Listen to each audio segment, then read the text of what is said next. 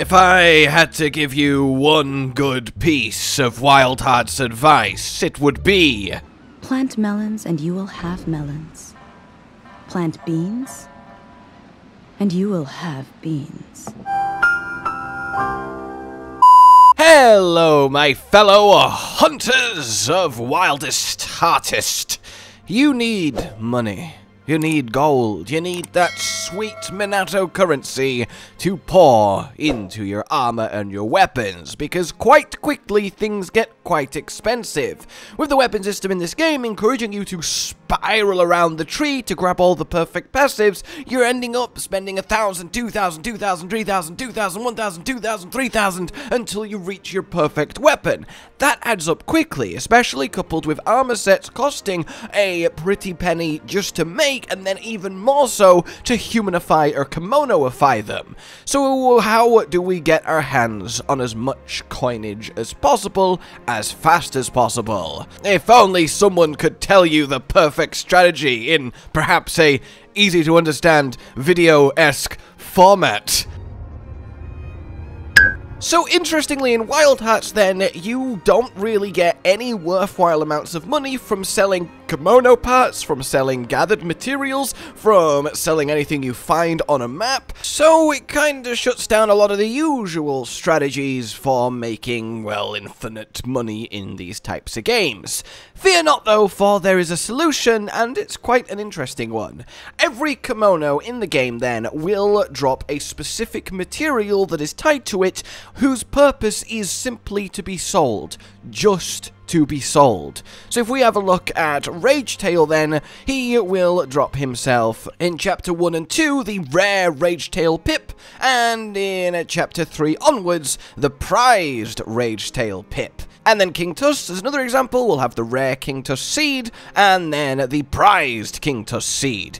Basically then, these are your money makers, but obviously that means that you're going to have to kill kimono to have the most efficient money farm in this game, which perhaps feels a little bit, oh, I mean, that's what I'm doing anyway, so just sell the sellables that I get from kimono.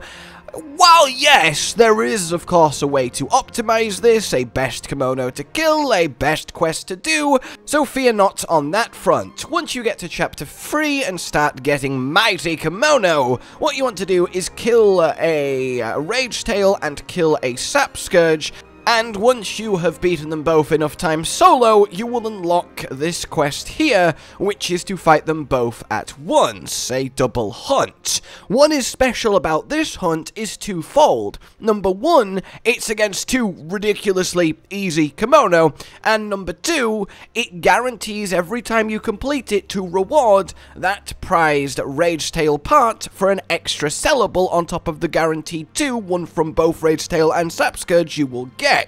So obviously, killing a Sap Scourge, killing a RageTail is the literally two easiest, squishiest, most farmable kimono in the game. So you see where we go here. We pop on this quest, we absolutely apply maximum murder to both RageTail and Sap Scourge, and about 5 minutes later you will complete it, and now you can go to the selling. Now you might be asking, well, surely we want to perhaps target a more advanced or higher up kimono, because I imagine their sellable part is worth more? Well, you'd be surprised. Yes, it is worth more, but to put it in perspective, Golden Tempest is worth 1,500 to sell his sell part. A RageTail is worth 1,050. So, can you kill 2 Golden Tempests or 3 RageTails faster? I don't know about you guys, but I think, ooh, that's a toughie. I'm gonna go with the RageTails, I think, and therein lies the rub, right? You are much better off chain farming, brain off, easily 30-second to a minute-long hunts, the little guys, than you are going for the slightly more expensive big guys. Honestly, this feels like almost an oversight. You would expect, like, Golden Tempest to sell for, like, 3,000-4,000, with how much more appreciably time-consuming and difficult he is to kill compared to the small ones.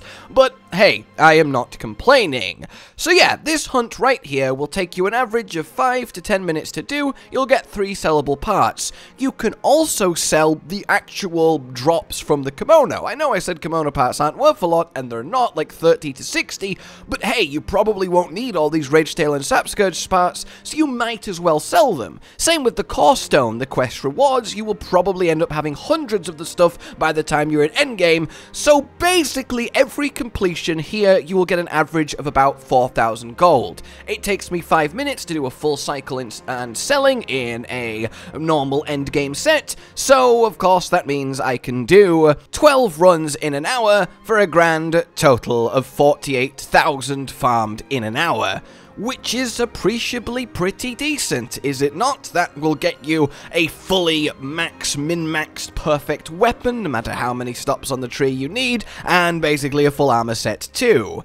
Now, all of this said, there is another way to make a good chunk of change that is definitely worth telling you about, and that is certain side quests. A lot of them will reward stuff like gold ore, which sells for 1,400, but there is one specific chain that I really want to highlight because it specifically gives you a lot of the good stuff, and that is the true culprit. You'll get this fairly early on, and it's a 4-step side quest chain, and each step will reward you increasingly amounts of gold. Step 2, for example, gives you 3,000, step 3 gives you 6,000, step 4 and the final step gives you 9,000. It really does ramp up, and that is really excellent, and for the most part everything it needs you to kill is quite chill. The final step is a Chapter 5 post-final boss step, so you'll have to wait then to do it, but this is definitely one to focus on, definitely one to think about. Other than that then, you can do little things like set up Tsukumo shrines in Minato that will farm you ore and food ingredients that you never plan on using and you simply harvest to sell for little bumps in money. It's just free and doesn't take much time, so it's something you can think about if you're really wanting to squeeze every penny out of the game, but there really isn't a sort of cheat code here, and that's quite, well, interesting compared to, for example, the Monster Hunter way of doing like an efficient mining path across the map and just selling all the ore you've gathered. It really does want you to hunt Kemono for your pay, and admittedly, as hunters, that kinda makes sense, so thematically, it's quite a neat system. So, I wish you luck then in slaughtering the entire local Sapscourge and Ragetail population, and I hope you get all your ideal weapons and armor toot sweet. We do have a guide on how to farm actual Kemono parts really fast and efficiently too for the other half of this equation, so you can check that out as well. For now then, like if you enjoyed this, subscribe and hit the bell for more, consider supporting the future of the channel on Patreon down below, and until we meet again, a goodbye.